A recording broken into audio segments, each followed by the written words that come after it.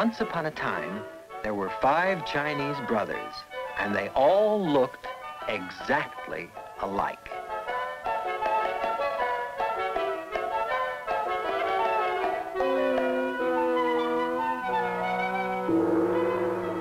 They lived with their mother in a little house not far from the sea.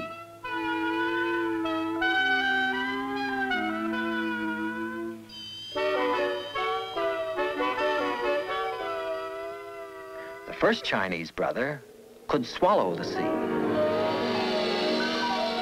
The second Chinese brother had an iron neck. The third Chinese brother could stretch and stretch and stretch his legs. The fourth Chinese brother could not be burned.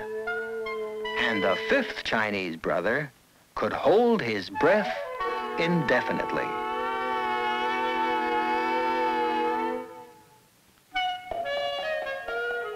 Every morning, the first Chinese brother would go fishing, and whatever the weather, he would come back to the village with beautiful and rare fish which he had caught and could sell at the market for a very good price.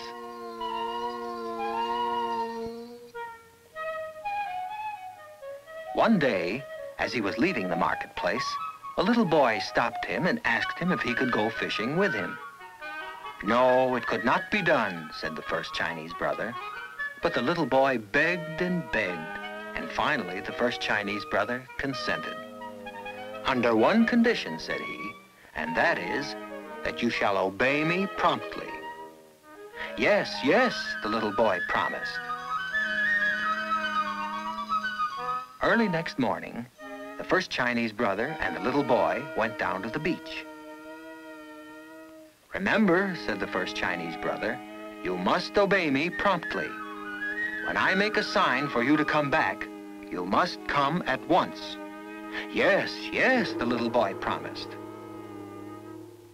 Then, the first Chinese brother swallowed the sea. And all the fish were left high and dry at the bottom of the sea, and all the treasures of the sea lay uncovered.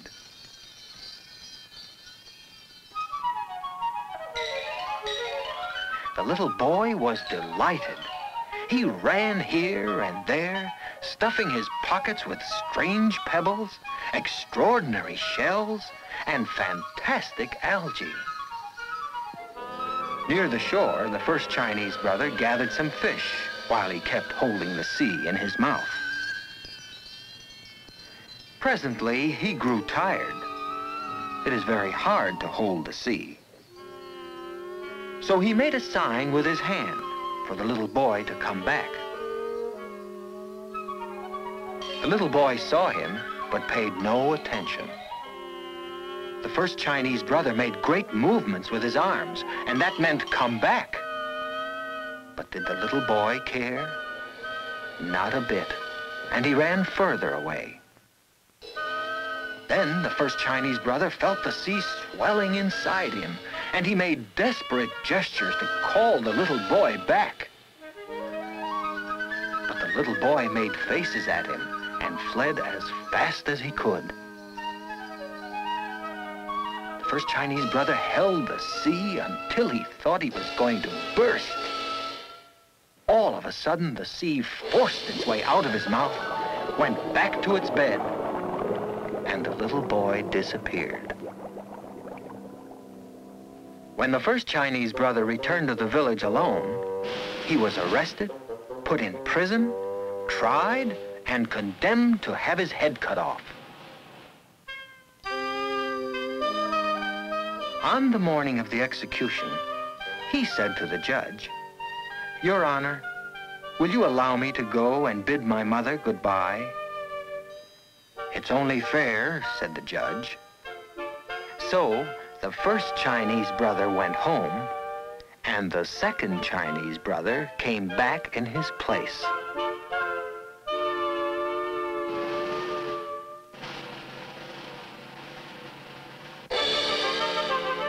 All the people were assembled on the village square to witness the execution. The executioner took his sword and struck a mighty blow. But the second Chinese brother got up and smiled. He was the one with the iron neck, and they simply could not cut his head off. Everybody was angry. They decided that he should be drowned. On the morning of the execution, the second Chinese brother said to the judge, "Your Honor, will you allow me to go and bid my mother goodbye?" "It's only fair," said the judge.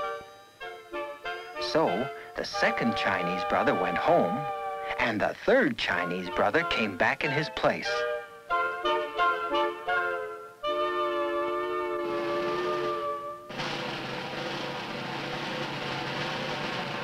He was pushed on a boat which made for the open sea. When they were far out on the ocean, the third Chinese brother was thrown overboard. But he began to stretch and stretch and stretch his legs way down to the bottom of the sea. And all the time his smiling face was bobbing up and down on the crest of the waves. He simply could not be drowned. Everybody was very angry, and they all decided that he should be burned. On the morning of the execution, the third Chinese brother said to the judge, "Your Honor, will you allow me to go and bid my mother goodbye?" "It's only fair," said the judge.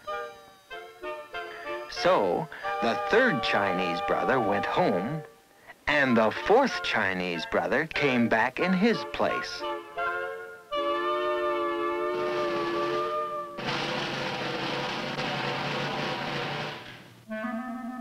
He was tied up to a stake. Fire was set to it, and all the people stood around watching it. In the midst of the flames, they heard him say, "This is quite pleasant." "Bring some more wood," the people cried. The fire roared higher. "Now it is quite comfortable," said the fourth Chinese brother, for he was the one who could not be burned. Everybody was getting more and more angry every minute, and they all decided to smother him. On the morning of the execution, the fourth Chinese brother said to the judge, "Your Honor, will you allow me to go and bid my mother goodbye?"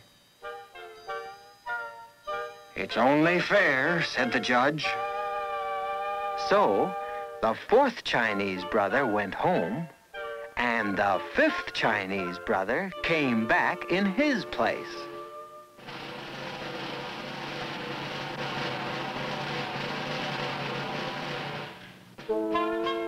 A large brick oven had been built on the village square, and it had been all stuffed with whipped cream. The fifth Chinese brother was shoveled into the oven right in the middle of the cream. The door was shut tight, and everybody sat around and waited. They were not going to be tricked again, so they stayed there all night and even a little after dawn, just to make sure. Then they opened the door and pulled him out. And he shook himself and said, "My, that was a good sleep." Everybody stared open-mouthed and round-eyed, but the judge stepped forward and said, "We have tried to get rid of you in every possible way, and somehow it cannot be done. It must be that you are innocent." "Yes, yes," shouted all the people. So they let him go, and he went home.